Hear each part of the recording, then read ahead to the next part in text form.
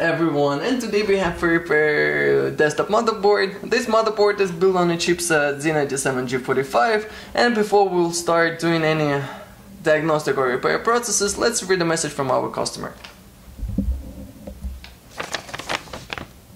Enclosed is a MSI Z97-G45 gaming motherboard. It does not even attempt to power on, with or without any components plugged in, and with or without CPU power plugged in.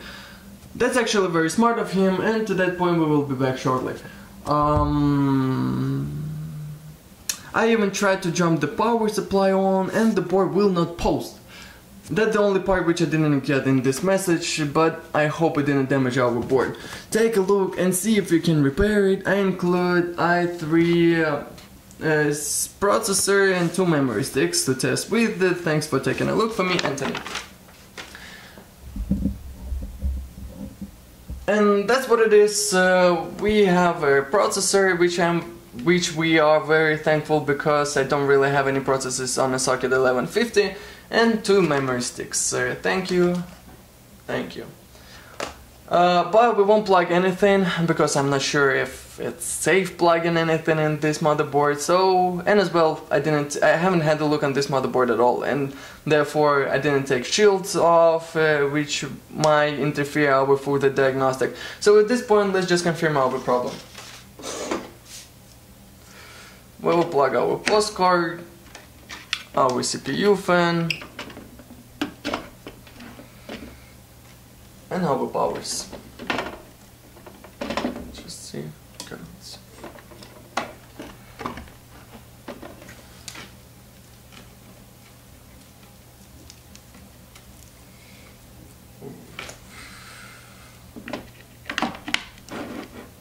Okay, everything plugged in. Let's try launch it up. How we can see by postcard, we have our, it's kind of fibbly, but we have our 3.3 volts, and okay, let's start. Let's try it again.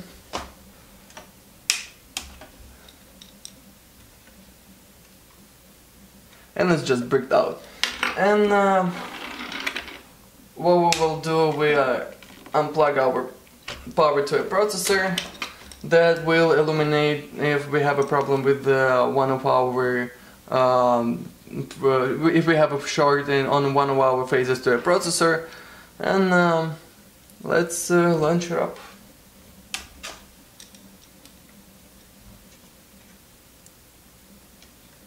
And same exact thing.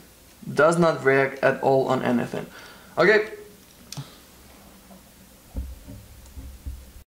We got to disassemble our motherboard, and this is actually pretty nice desktop motherboard. We won't go all over specs, but nice build motherboard like that eventually will throw you a couple FPSs while gaming and compare with HP and other chipsets.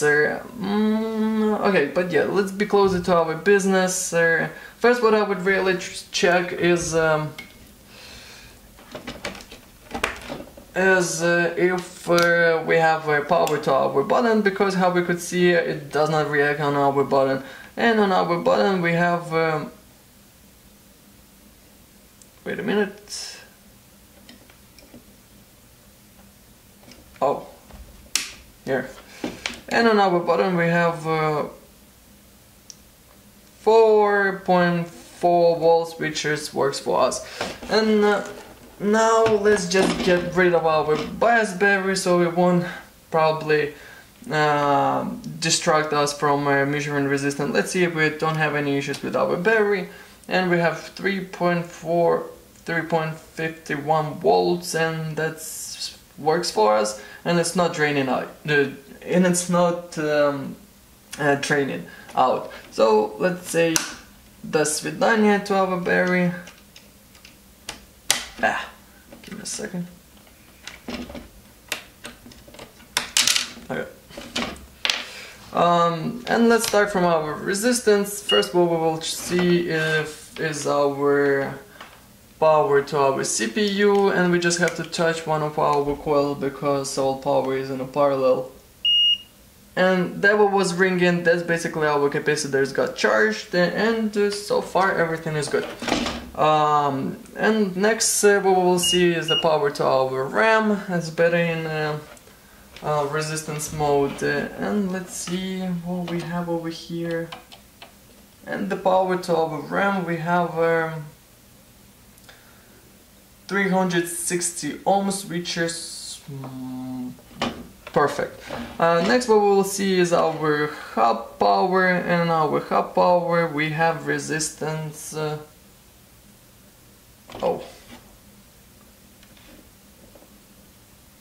We have a short. Yeah, let's just see once again. Yeah, we have a straight short. I haven't had that much motherboard in this build for repair, but we should count on about over 100 ohms resistance on this face, so power to our hub is in short. Let's just keep measuring all our other main powers before we are coming back to that. Let's see from our 3.3 line. And 3.3 line we have, we have 190 ohms, which is also a low resistance. So on this face we should count in about 1 kilo ohm. And let's just confirm our guess. Let's just launch it up. Oh, we don't have to. Let's just see what power we have on this our 3.3 line wall. 3.3 line, and we have 0.4 volts instead of our 3.3. Oh, and actually hub is getting hot. And our hub is getting hot. Okay, because those 3.3 volts, they spread all over the motherboard. And it goes to a bias flash, it powers up drivers, it powers up line stabilizers, it powers up our level shifter, which communicates to our DVI HDMI port, and after all it powers up, it goes straight to our hub. Let's just see if we have good resistance on all our other main powers, such as our standby. Wait a minute. Okay, right here. On our standby is good. On our 12 volt line is good, and our 5 volt line,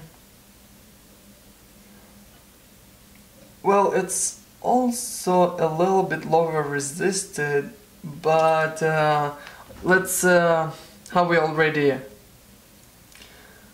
found the first our step, which we should go toward to, is our hub. Let's start from here. Customer has agreed for repair, and I already ordered, and we got it cheap.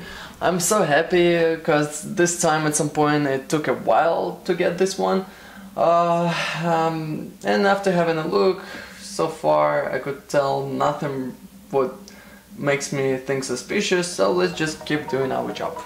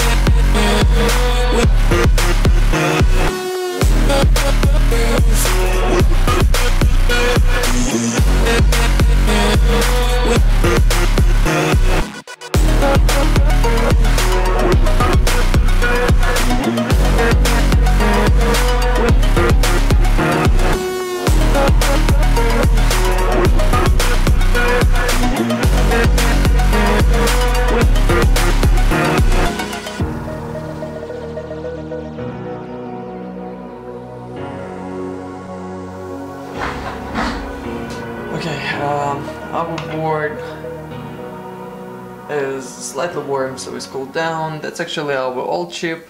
Yeah, we will just leave it over here for now. Right now I just want to plug and see if it works, but let's at least see. We won't go over all our lines, let's at least see on our line to a hub. And on our hub we have a, wow, 150 ohms, yeah, that works for us. Alright, let's plug everything in. There's lots of things to plug in. I'll just try to do it as quick as possible.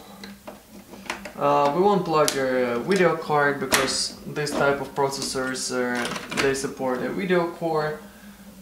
So we will plug our screen just straight and forward from a motherboard. Also, bad thing about this motherboard is gonna be not bad, that bad, but yeah, our motherboard has X1 PCI Express. It doesn't have X8, and yeah, by X1 sometimes it doesn't really show lots of information by pause codes, but at least we will see our main powers, how they acting up. Yeah, I think I plugged everything in, except let's, of course, our fan, and already put it on our processor.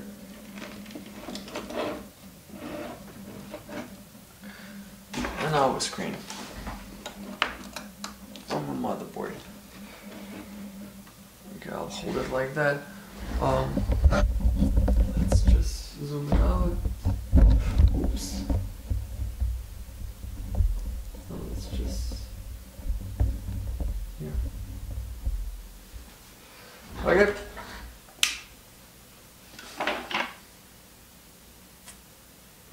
Let me just double check that I didn't forget anything. Oh yeah, let's see. All our main powers went up. Let me just hold my finger on the hub. Hub is getting slightly warm, that's also a good thing. And we should go already to our BIOS in a 5. And now, yes, we have a picture. We have a picture, that's good sign. Okay, I'm gonna shut it off. Let's just plug everything in. I already assembled everything back, and how we could already make sure we have a picture. So the problem from the beginning was our hub, and yeah, system is loading up, and I'll be testing this board further on.